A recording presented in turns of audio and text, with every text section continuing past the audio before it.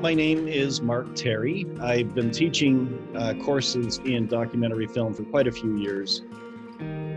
I first worked with the United Nations during International Polar Year to focus their research on climate change in the polar regions.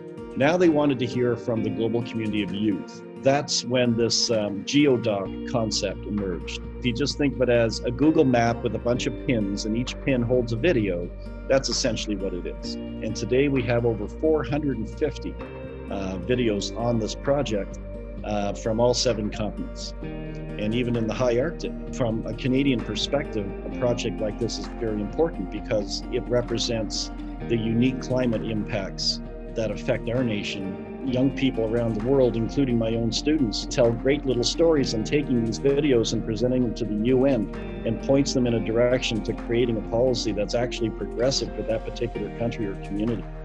And that's what I get the most out of. I'm actually seeing direct change stemming from my work as a documentarian.